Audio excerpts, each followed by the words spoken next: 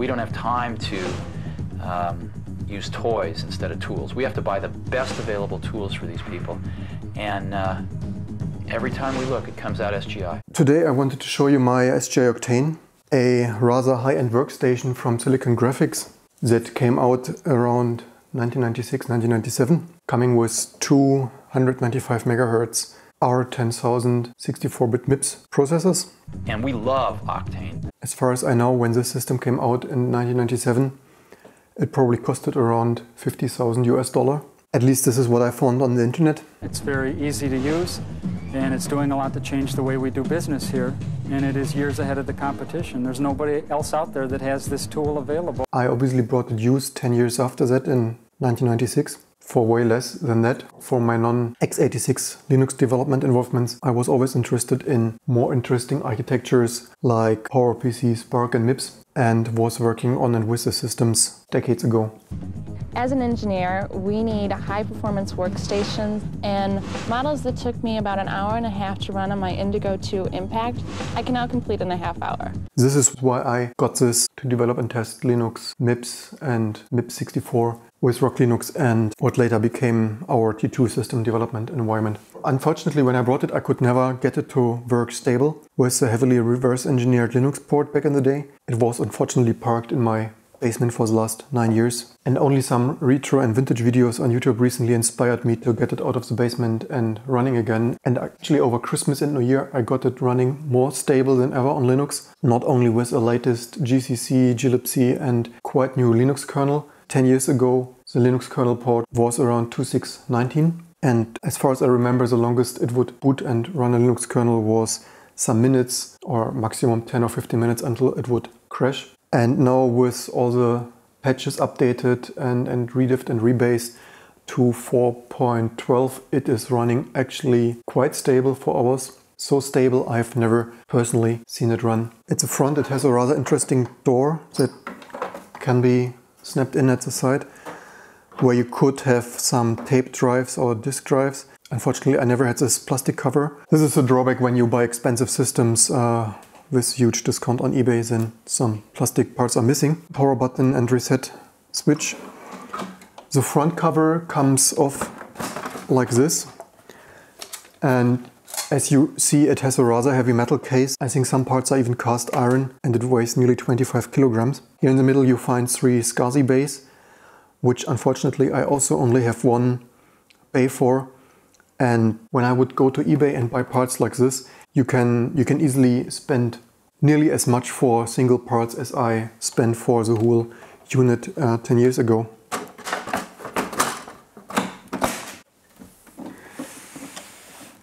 Some parts like this on the frame I think are cast iron, and probably also explains the weight. As I said, 25 kilograms. This thing is rather heavy. The setup is rather flexible. The Sgi Octane has a high-performance crossbar switch on the front backplane, where all these modules slot in with rather fragile IBM compression connectors. Here on this empty slot was a video capture board that I took out the other week.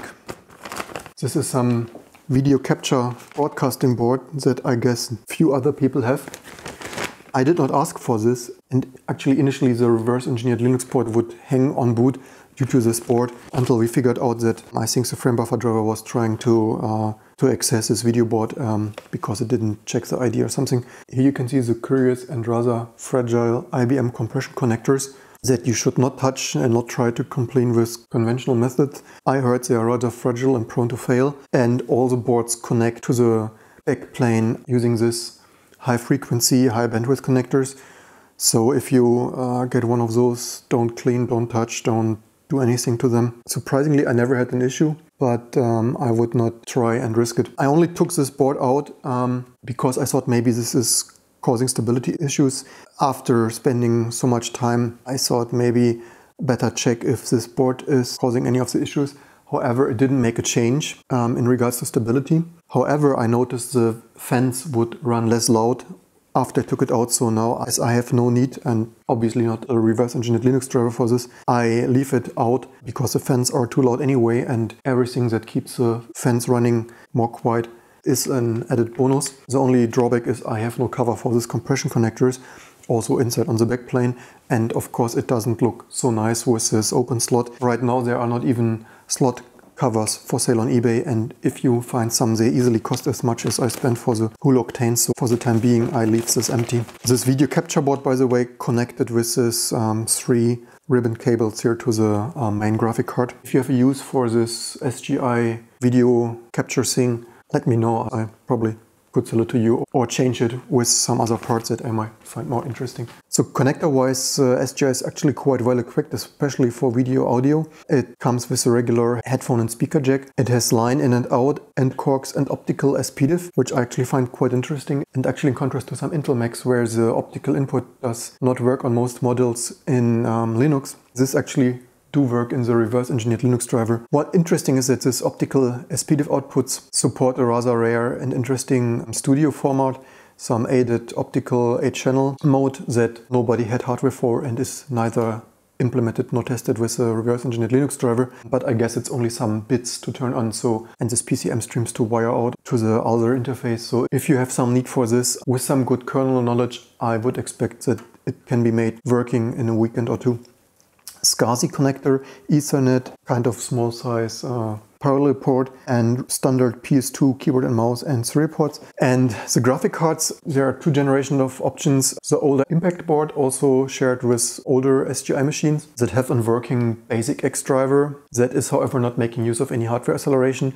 And the newer vPro boards that are interesting in itself because they have OpenGL on a chip, meaning they interpret some OpenGL command stream and run all the OpenGL stuff like kind of natively in the hardware. Needless to say, as SGI was on the forefront of 3D technology and developed and invented most of this kind of systems and application programming interfaces like OpenGL, so they had kind of OpenGL running directly in the hardware, while the vPro are the higher performance ones and sound more interesting.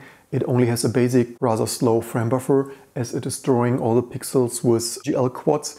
And there is not an X driver because details of DMA and things like this are not figured out. So besides, there are currently not really many active developers for this. There is also not enough reverse engineered known to write a even moderately working X driver. So this lower performance impact boards are preferable for Linux because at least you have a not that high performance but at least working X driver. While I took all of this out the last weeks and it's still working, I do not want to risk this today. So I will save a disassembly of this for the next video. So best subscribe to see this. Now I will connect it and show you booting and Linux, and more disassembly and other notes are then coming in the next videos. While we're at it, as many Unix workstations from this era, the graphic is connected with some 13W3 connector that is analog VGA. So you cannot plug in a monitor directly. However, there are this commonly available 13W3 adapters to VGA. They also work with Sun Microsystems and other machines. However, this may not work with each display. I heard that the SGI are Sync on Green. I only used it with 2 of my displays that I have here in stock. I did not try the Dell 4K, however it makes no sense as the output resolution is not high enough. However, it works with both my old ViewSonic and the NEC Multisync. I think most displays should work, but be warned that this may be Sync on Green and your mileage may vary. As I already mentioned, the fans make quite some noise and the 10,000 RPM SCSI hard drive is contributing further to that. When I brought this a decade ago, I actually was surprised by the size and weight and noise. I imagined it slightly smaller, less heavy and less noisy. So if you're thinking buying this kind of vintage systems, be aware of such details.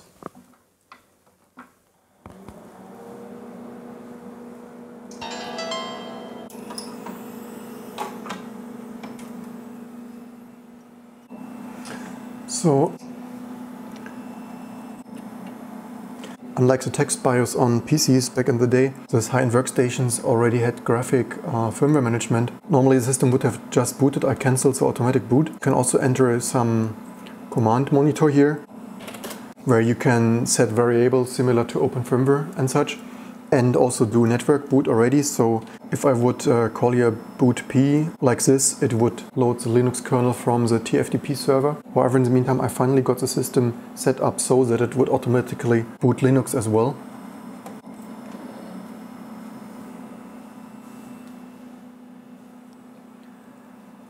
And this is 64-bit MIPS booting on this Sgi Octane. And actually, as far as I know, pretty much nearly everything is working, except graphic is not fully accelerated.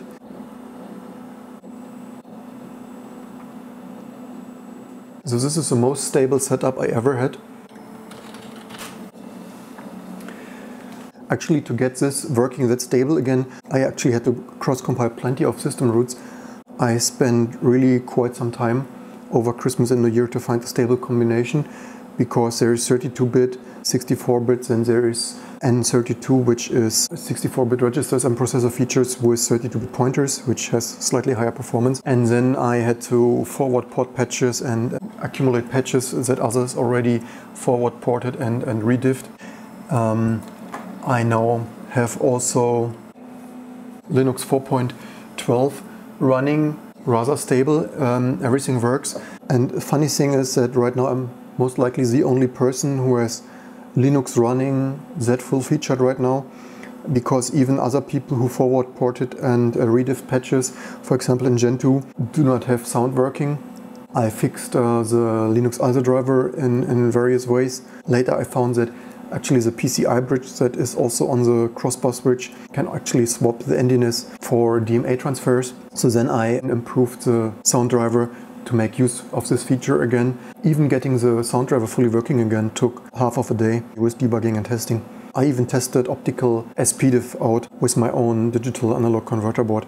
This is also a latest GCC 7.2, something more readable for the camera. And the latest glibc in higher performance N32 2.26. However, in the meantime, I already built a new sys root with a slightly older compiler. GCC 4.9, I think, was the oldest that would compile the latest glibc, because when you compile something natively, it is rather slow right now. This is our only 195 MHz dual processor, which is obviously in today's standards not that fast. So I will probably rather install a slightly older GCC to have over 20% faster compilation if I compile something locally here. Actually, all of this system is 99% cross-compiled with T2 on a data center server. So this cross-compiles in only an hour or two, depending which compiler you use. And then I rsync it to the system, which is obviously way faster than compiling natively, which easily takes a week or so on the system. I only compiled a few things natively, like Perl and maybe Blackbox, but everything else, the whole X server is cross-compiled. And another funny thing, I took a little bit extra time to hack preliminary hardware cursor support, because the Impact X driver is using software cursor, which is obviously rather slow and flickery. To make most use of the hardware resources, I wanted a hardware cursor. However, I currently cannot change the cursor shape, so this is why this is a rather funny looking cursor that is loaded by the firmware. If I ever wanted to change the hardware cursor icon, I have to reverse engineer more how to load this into the video chip there of the Impact board. So if you want to have fun with vintage systems like this can be rather fun. The build quality is of course really interesting. However, be aware that for some systems there may be rather few people in the world doing this. Right now there may be, my estimate, 5 or 10 people who have Sgi Octane stuff running with Linux. So if you run into problems, you are most likely the only one who needs to figure out what is the problem and how to get it to work. But aside from this, it can be fun. However, the prices increase. So if you right now want to buy such a system on eBay, it's probably $200 for an entry-level system, which even has more parts broken and scratched and may not come with keyboard and mouse. Fun fact is, a decade ago, my Octane came with a full software library. So I have the whole IRIX 6.5 that should probably be possible to install again from scratch. Maybe I try this in another video soon. Running the original IRIX has the benefit of having all the hardware drivers running accelerated and right, so you have the full original SGI OpenGL stack, which is obviously also helpful for reverse engineering. And now that I have running Linux that well on this machine, I will probably in the future install a dual boot setup with IRIX. I hope you found this video interesting. For me it was certainly quite a nice throwback to my early getting Linux cross-compiled and all the ARM, PowerPC, MIPS and Spark bits and all this kind of areas I was touching and working on. I have more videos like this planned, not only about the Sgi Octane, which I will still disassemble and certainly install iRigs on. I also have other systems from back in the day. So if you're interested in such kind of vintage computing, but also today's IT topics, don't forget to subscribe for plenty of videos to come this year.